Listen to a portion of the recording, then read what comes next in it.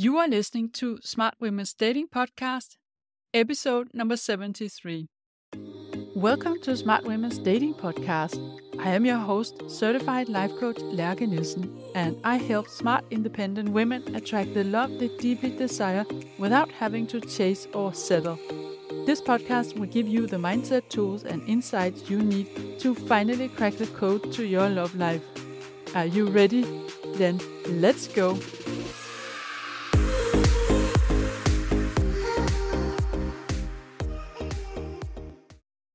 Hey you! Did you listen to the episode on being your own best partner? It was episode 67. That was a record episode.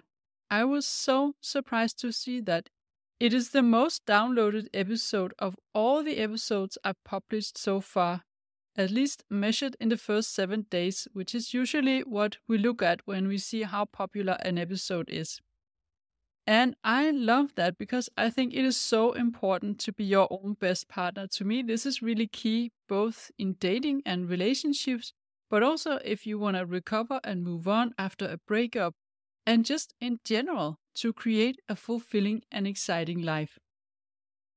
So in that episode, I included 7 keys or 7 elements in becoming your own best partner, and those were: choose kind and loving self-talk. Have your own back in difficult situations. Listen to your gut or intuition and honor your boundaries. Know how to emotionally regulate. Develop deep and unconditional self-trust. Take care of your needs and wants on a daily basis. And finally, take your long-term dreams seriously.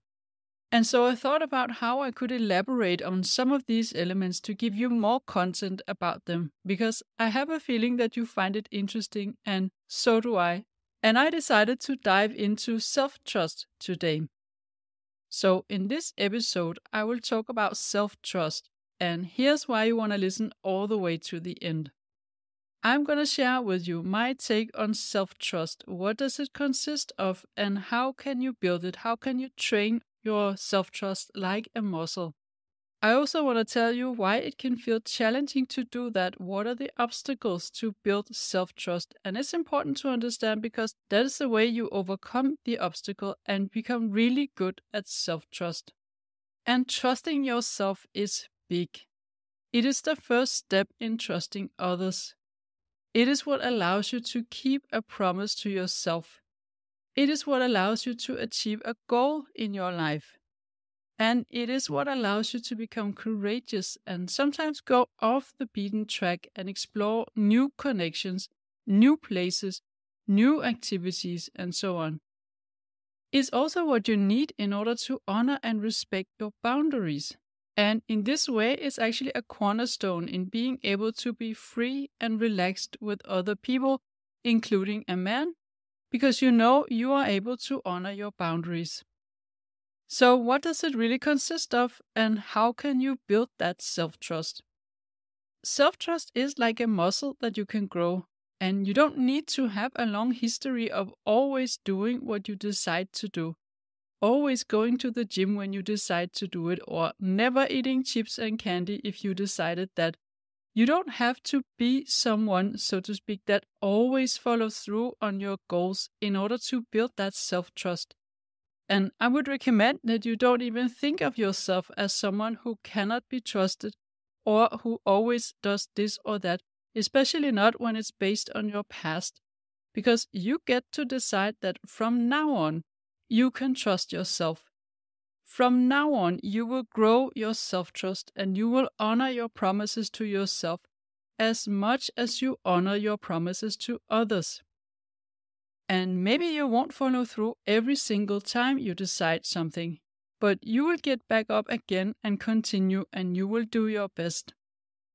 So self-trust, my take on that is that there are 3 different kinds of self-trust that you need to practice. The first one is the commitment to keep promises to yourself, your self-accountability. And this could look like deciding to get up at 6 a.m. every morning and then doing it. Or deciding to go to the gym or for a run 3 times a week and then doing it. Or deciding to swipe once a week in the dating apps for 20 minutes and then doing it. Nothing more and nothing less. You can work on that in a very intentional way. As I also mentioned in episode 67, you can do the 30-day challenge. This is a challenge where you decide on a small thing to do every single day. Just something that will take you around 10 to 15 minutes, so not something impossible or unrealistic. And then you just go ahead and do it every day for 30 days. And during these 30 days, you want to track it. You want to make sure that you have a sheet where you tick it off every time you do it.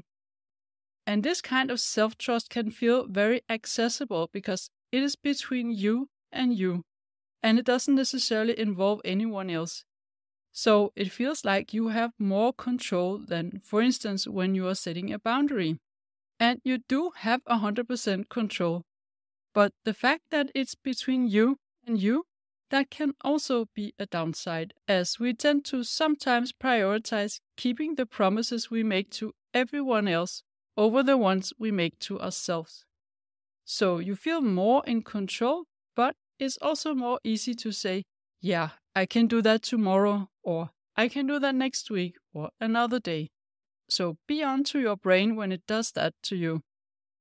The promises you make to yourself are at least as important as the ones you make to others, and your self-worth will also grow when you show yourself in actions that you matter to you. And the 30-day challenge is actually really good because when you track it and you see the progress, your brain is going to love this kind of visual progression, and that is going to keep you more motivated.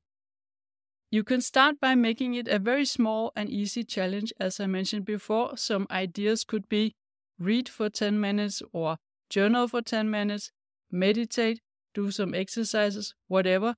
Something that is not unrealistic and it's just a very small thing, but at the end of the 30 days, you definitely will feel a difference. And then you can step up and turn it into something more challenging. Maybe not something you do every day, but 2 to 3 times a week, for instance. I know with myself that as soon as I track something, it helps me to stay accountable. Then there's the second kind of self-trust, that is trusting yourself to be reliable to yourself in situations where it might make other people feel something negative. That could be when you say no or set a boundary with the purpose of protecting your energy and staying true to yourself. And then the other person gets disappointed or sad. Or it could be in a situation where you have to ask for something and it's not being received in a positive way. The other person gets annoyed, for instance. And here the self-trust consists in choosing yourself and your needs over someone else's. It consists of not abandoning yourself the moment you feel that the other person is going to be disappointed and they might be trying to convince you to something that you are not crazy about. For instance, that could be that you have to end a date early and you clearly can feel that the guy wanted it to last longer and he tries to make you change your mind. Or it could be that you have to ask for something where you sense the person getting annoyed with you. And I can think of many examples of that happening in my life here in France, where, for instance, I often have to ask someone to repeat and speak more slowly in order for me to understand what they say in French. And that is not always received in a positive and constructive way. And sometimes I actually need the information that they're giving me. So I can't just leave it and move on. I have to overcome the discomfort of their discomfort. The only thing I can do is try not to take that discomfort on for myself as well. Some of these situations can of course be prepared. You can think ahead of time a lot about your boundaries, for instance on specific dates. Decide ahead of time, what are my boundaries here and how do I want to express that? What is a way that I can phrase that feels good for me and that feels aligned with me and where I actually will feel okay saying it? This is something you can prepare yourself of ahead of time.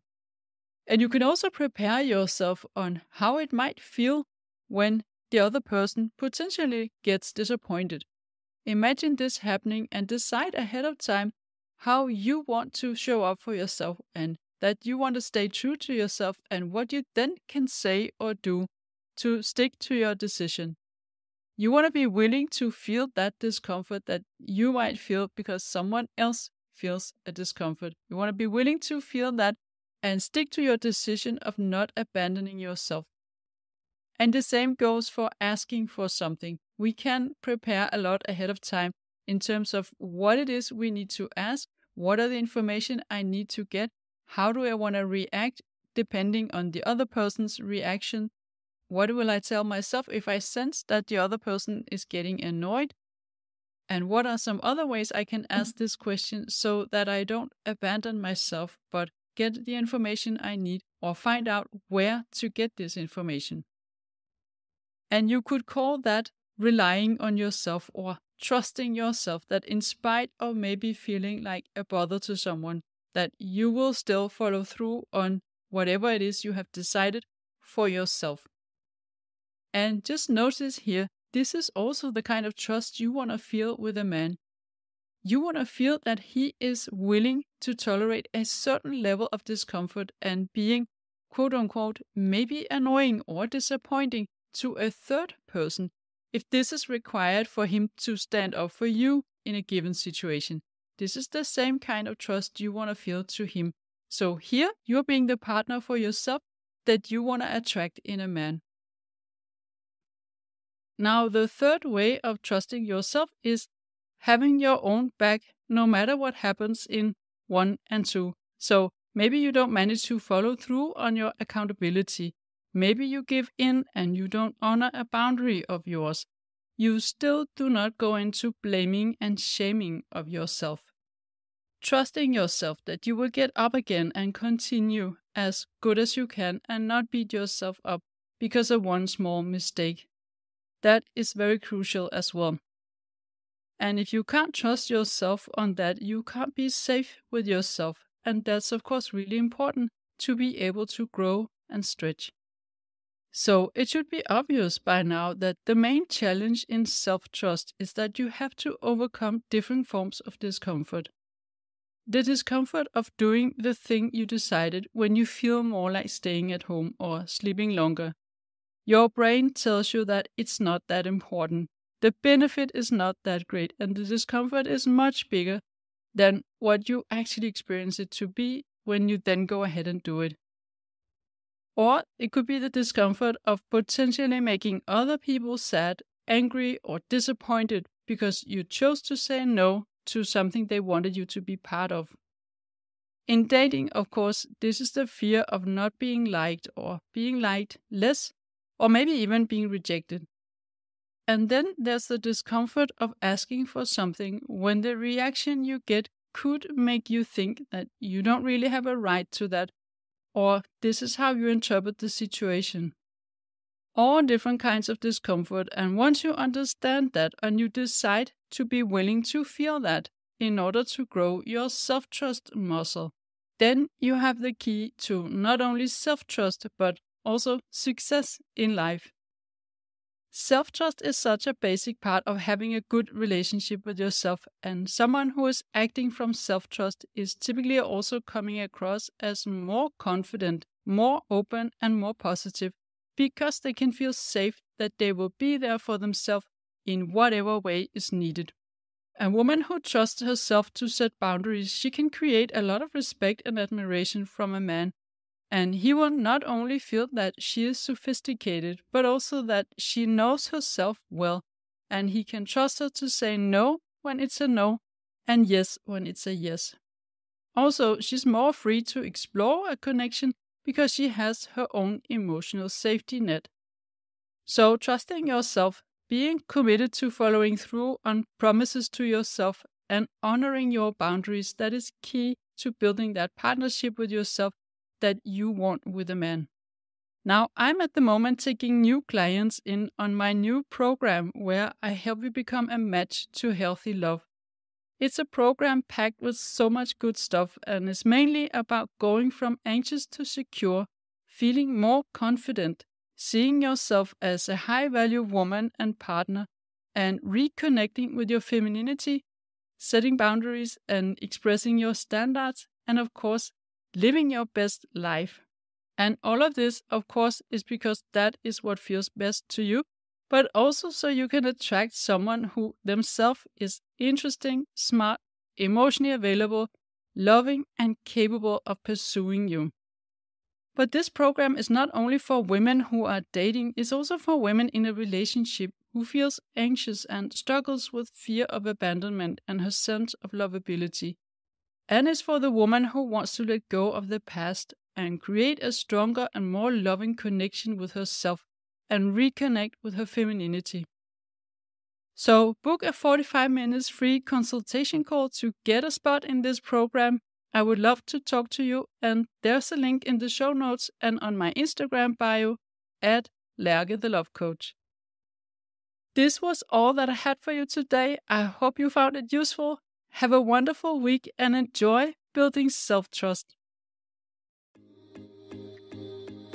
If you like what you're hearing on this podcast and you want to get support from a coach on your love journey, I invite you to book a free consult call with me. You will find the link in the show notes. And also, don't forget to subscribe, and I would love it if you would rate and review this podcast, and then you'll also help other women find it.